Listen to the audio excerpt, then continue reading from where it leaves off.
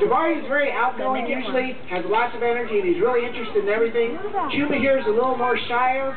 And hopefully by bringing Chuma out, we're actually just going to ask him to hopefully just come out here to stage and not be worried about you folks out there. Just kind of shows you the personality traits and differences of two animals that were basically raised the same way. Just like people, sometimes they're outgoing, ready to go, and then sometimes, you know, people can be a little shy, laid back, and reserved.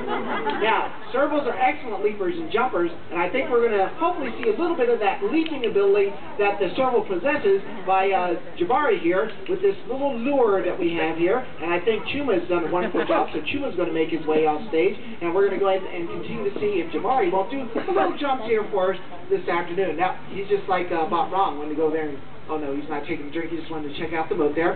He may or may not decide to do the jumps. We'll just see if we can't kind of get him kind of revved up a little bit. Sort of like your house cat at home, if you have a little toy or something, play with your cat, sometimes they get a little excited and want to go for it. Same type of principle, but looks like that